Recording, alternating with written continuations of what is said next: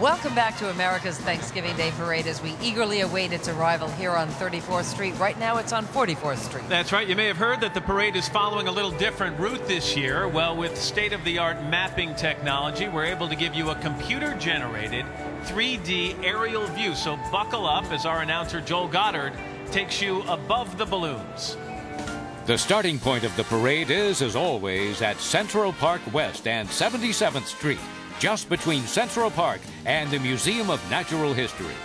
Then it starts its journey.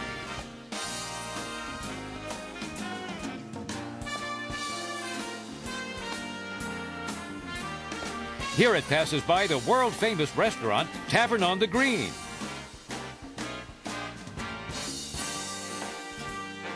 The parade enters Columbus Circle, a landmark intersection in the heart of Manhattan. Then it's on to Central Park South. The Great March through Manhattan continues as the 10,000 participants make their way through a canyon of skyscrapers, entertaining over 3 million spectators, lining the streets and watching from windows above. But the big change this year is that the parade doesn't cross town on Broadway, but takes 7th Avenue instead.